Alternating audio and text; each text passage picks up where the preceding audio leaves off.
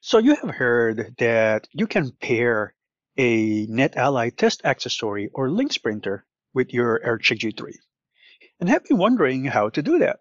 So you could run Ethernet connectivity and PoE test and see the test results on your AirCheck G3. Well, the process is pretty straightforward. First, you will go to the Units section on Link Live, find your AirCheck G3 unit, and if you take a look at the details of your AirCheck G3 and scroll down, you'll see a new section called Per Unit. In here, you'll see a list of all the NetAlly test accessories or Lynx printers that you have, and you'll be given the option of pairing that unit with your AirCheck G3 by just clicking on the little switch next to the unit. So for example, in this case, I already have one already paired with my AirCheck G3. Now that that's done, the process is pretty straightforward.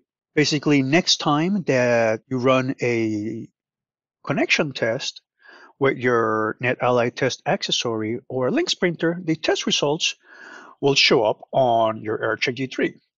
So for example, if I plug in my test accessory into an Ethernet port and let it run a test, after the test is completed and those test results are sent to Link Live, you will see a notification on your AirCheck G3's toolbar.